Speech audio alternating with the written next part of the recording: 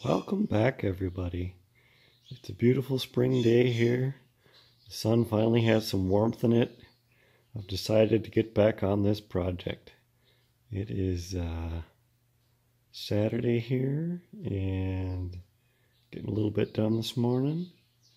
I recut the gasket for this cover because I wasn't happy with how the first one turned out, so I made up a new one. That's all done. Right now I'm working on putting the seal in this rear cover for where that main shaft comes through. I ended up using that rope packing that we talked about in a previous video. I put it in there, and I put the joint on the top at a 45-degree lapped seam to make it as oil tight as possible. And then I initially worked it in there with just a punch, smooth surface to get it started in there.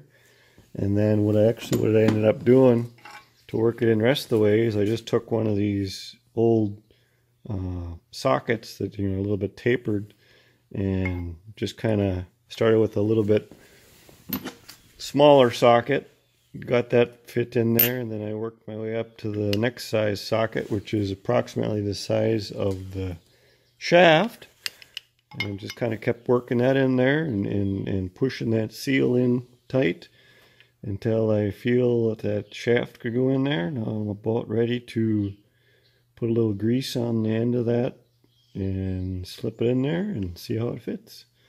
1 second. Well, I dry fitted it, and I was not happy with how it was going together. A little fingerful of grease and everything. I had it on there. And then I discovered at the top here, my seal isn't quite even. There's more seal on the bottom than there is on the top. And it might have been fine, and it might have all been, I could have probably forced it all together. But because this shoulder pilots into around the bearing surface here, because it was off center and it didn't want to go together nicely, I just wasn't quite happy with it. So I think I'm going to take this seal out and try it again, take a new chunk, see if I can get it to come out a little bit more even so everything goes together nice and straight and square like it should. So I'll check back when I get that figured out. There, third time's the charm. So the second attempt, I got a little bit too short, so it didn't quite meet at the top like nicely. So third time, got it on there now, and I'm pretty happy with how I got 3 bolts in, so that plate is in there tight. This is located where it should be. I can still move that shaft freely. It's got a little bit of drag on that seal, so I know it should be sealing up well, but it's not binding in any way. So I'm pretty happy with that. So I guess the next step would be to take this and this assembly back off as one. Make sure I put a little oil on that bearing. Clean up all the surfaces, mating surfaces here to here well, and all the bolts well again. And I think I can put some Permatex on there and seal that all up good for good now, I think. I'll think about this here for a second, but gotta make sure I put the gear and fiber spacer bushing in there when I put it together. And then after that's all done, then I can move on to putting all the shifting rail and fork and everything back together for good. And then I think that'll all be ready we can finally move on to the belt pulley assembly, finally. Seems like I've been waiting to do that forever. So I'll check back here in a little bit. Okay, got a little assembly lube on the thrust of the end of that shaft. I put a little bit of oil on the bearings. I got a little bit of Permatex ready to go there. So let's put this all together. Okay, I got the slider gear on the shaft. I got the spacer bushing in the back there. And bearing started. I'm just going to tap it into place now. There, it's all on. Got just a tiny little bit of ooze out like I like to see. All the threads or all the bolts are sealed up. And all the bolts are torqued down to about 25 pounds. So that assembly is good to go. Shaft still turns smoothly. So after lunch here, I start to put the shift rail assembly back together. Be the next thing. So I'll catch you after lunch. Okay, belly is full. Let's put the shift rail assembly back together. I'm going to take the shaft, slide it in from the rear to about here, get the fork positioned in there, bring it rest of the way forward, tighten up the jack screw and lock nut into that dimple, and then making sure that these are positioned up. And then once that is in, then I'll put all the spring and check ball and nut assembly in through the top. And that's a pain in the butt, but it is doable. I tried that in the previous video to make sure it worked. So let's put it all together here now. I'll lube it all up with a little bit of oil so everything is coated and won't rust and should slide smoothly. And that should just about wrap up this whole entire assembly then. Exciting. Okay, shifting rail is in, shifting fork is on, the rail and the jack bolt and lock nut are all tightened up. So now it's the fun part of putting all this assembly in through the top and hopefully not dropping anything to the bottom of the transmission. Cross your fingers. There, I got it in there. That really wasn't too bad at all. Ended up just using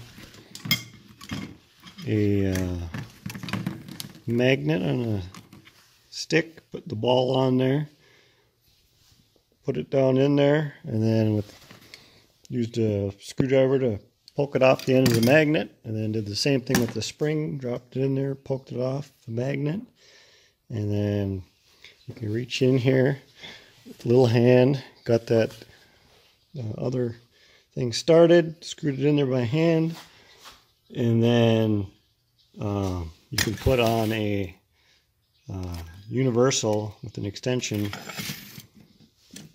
little socket to fine tune how tight you want that spring on the detent ball, and then when you got where you wanted, a bigger socket to lock down the lock nut. And it seemed to be pretty good. It's hard to know at this point until I get the rest of the tractor together how stiff I should adjust it, because there's the other arms and linkages. It's hard to know just based on moving it by hand, but it's definitely got a detent, so I can, for now, I'm happy with how that is, and I can always go back through the top and adjust that if I want more or less pressure on that detent spring and ball. So for now, we're going to call that good. Put the top cover back on and move on to the next thing. Yeah, we made some pretty good progress today. I got the belt pulley housing pretty well cleaned up. I have to give it one more final cleaning before I actually put it on, but it's 99% done. I got the drive, which goes in here like this, and then the belt pulley itself mounts to that, and then this is the square shaft that runs off the main pulley of the transmission that drives the belt pulley. Square shaft. A little bit of play in that, but I guess that'll be okay. Just a belt pulley. So that's all cleaned up. I got the grease cup all cleaned up inside and out, both parts. So that's all ready to go. So I think the goal for hopefully come out again tomorrow. The goal for tomorrow will be to get the belt pulley itself cleaned up the rest of the way. It's going to be kind of a pain. I have to get the drill with the wire brush and get creative, clean up inside of there. Get that rest of the way cleaned up. A little bit on that side yet. And then the whole belt pulley assembly will be ready to go. I won't be able to put that back on for good until I get paint and primer, because I'm going to want to paint the inside of the belt pulley at the very least before it's all put on, because otherwise, you know, this gets covered up, so it'd be impossible to paint inside once it's all assembled. Oh, I suppose we could talk briefly about, so the grease cup goes in the end of here, of course. So you turn in the cup to pump the grease in, goes through that pipe, it goes in that channel of the babbitt that the belt pulley shaft is turning in. So it's lubing your babbitt there.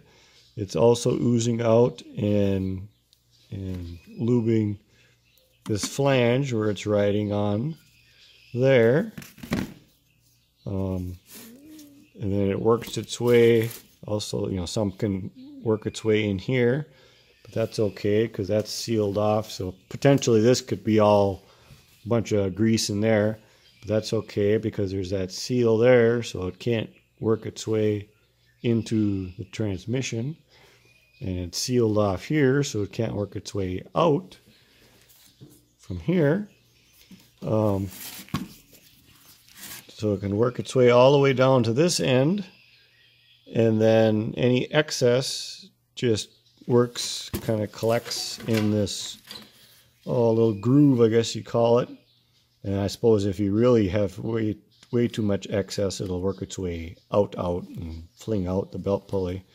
But there's also that hole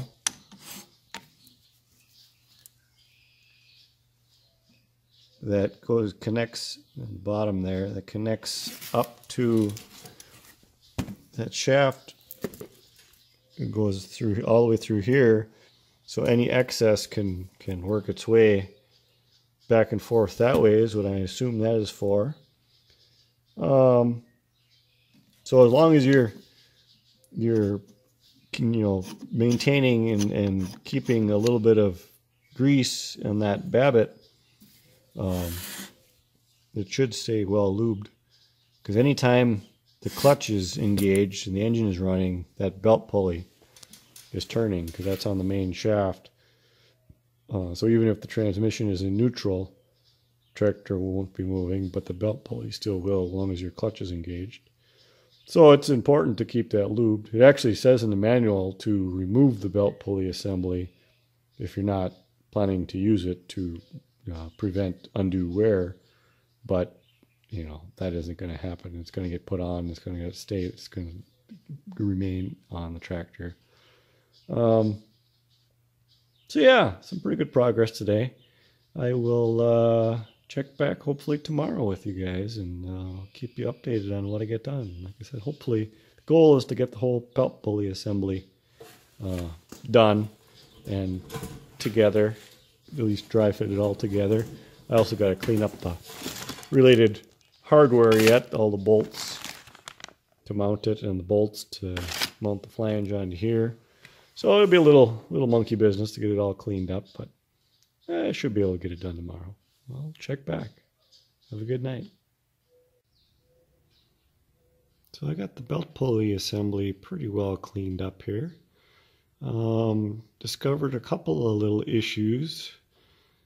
Some I know how to fix, some I'm still thinking about here. So I'll show you what I got going on. So we're looking at the belt pulley on its side here, right? This is the housing that will be fixed to the transmission, and then the belt pulley and this spin inside of there, right? This keeps the belt pulley locked onto the center part. Okay, so you put this in here. You got 2 bolts that bolt it on there, and then there's actually a locating drive dowel that keeps, that's what your rotational force is actually up against, right? Because your bolts are only to keep it tight in there. That way there's no real directional force on them. So that dowel pin is completely wore out in the housing here. You can just see that hole is all kinds of worn, and it actually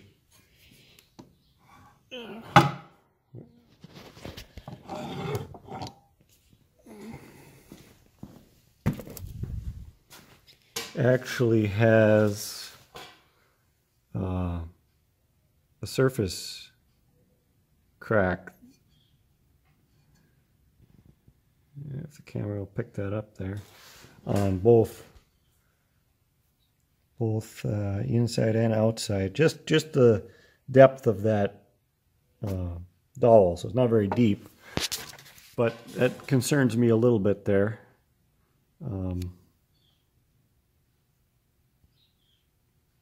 There, it focused. So what I think I will do to solve that problem is drill and ream this one out the next size bigger to take up the slop there. And then I think I'll add a second dowel on this side to strengthen it a little bit more, since that one is cracked. It might not be an issue because obviously it's an old crack, but I don't see any reason why a second dowel would hurt anything. That should strengthen things up there. So I think that would solve that issue. Going back to this housing on the pulley here.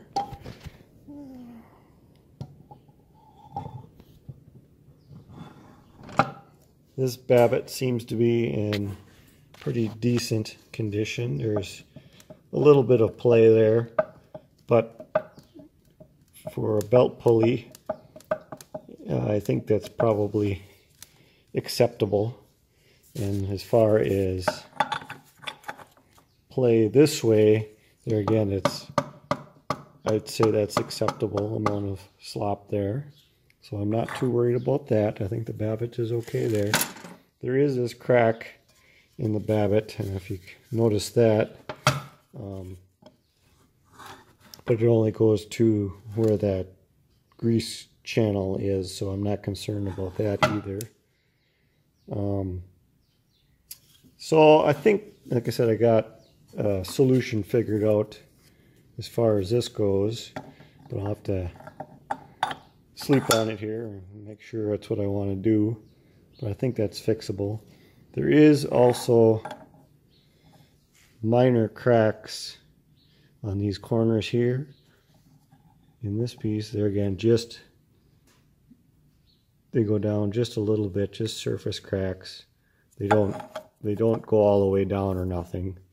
There again, they're old cracks, so I'm not too terribly concerned about that, but there again, I'll think about that if I want to do anything else to address that. There's always these little things, little hiccups along the way. Then the next minor hiccup is these are the bolts to mount this housing to the transmission housing. And I cleaned one up here. The camera doesn't quite do it justice, but they're in pretty poor shape. The ends that are actually threading into the transmission rear plate there are pretty well stripped out. There ain't a lot of teeth left on them. I ran a dye over this one just to see how they cleaned up. Like I said, the camera makes it look all right, but in real life, they're pretty bad. So I'll probably have to try to find some. I'm gonna probably end up having to splurge and buy some to keep it correct, because these are the thick-headed hex nuts. And yeah, I could put just a regular old modern 3/8 bolt in there, and it would work just fine. But for visual originality, I'll probably order up some original style thick-headed bolts. You can still get them. I'll have to confirm that I can get this size and everything, but most sizes you can get through the restoration supply company online. They're expensive, but you can still get them. So I'll have to look into that. And like I said, a little bit more final cleaning on this, and it can pretty much go together. Oh, one more thing, one other issue. And I guess there is one more problem, slight problem. So this drives on here, right? And I think I mentioned earlier that there's a little bit of slop in this. And there again, it's not terrible, but it's more than I would like to see. So what I think I might try to do is take some shim stock and cut some shims to put in there to take up that slop. And then what I might do is make that in such a way that the ends fold over this side here, so it can't walk in because there's a step on the square shaft here, right? And then it can't come out because there would be that lip bent on the shim. I could actually put a lip on both sides too if I wanted to. So that's what I'm thinking I'll try there. I don't really have much to lose. I can see if I like the solution or not, and go from there. But I'd like to see that tightened up a little bit, because like I said, every time the engine is running, that belt pulley is running around. And there again, the more of these rattles and loose tolerances we can eliminate, the quieter the machine will run. So I think it'll be worth the effort to try to tighten up those tolerances just a little bit. But other than that, it's pretty well ready to go. So we're getting really close to being able to be ready for primer on this assembly. I still have to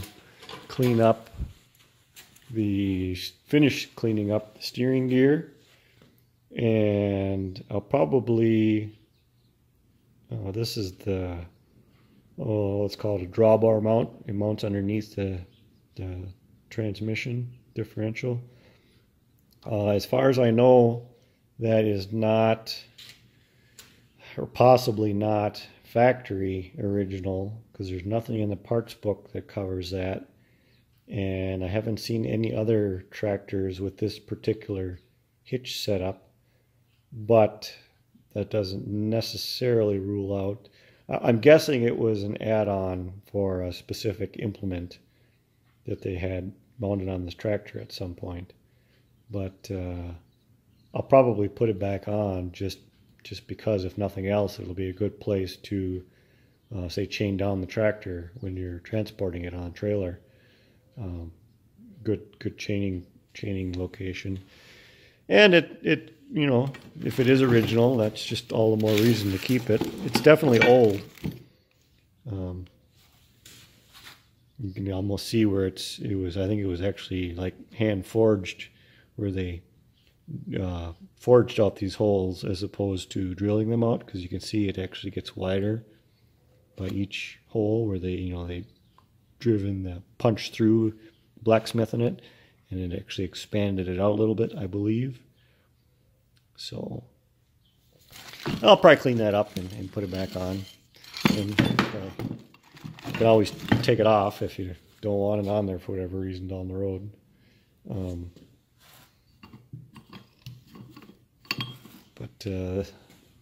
So yeah, that goes underneath.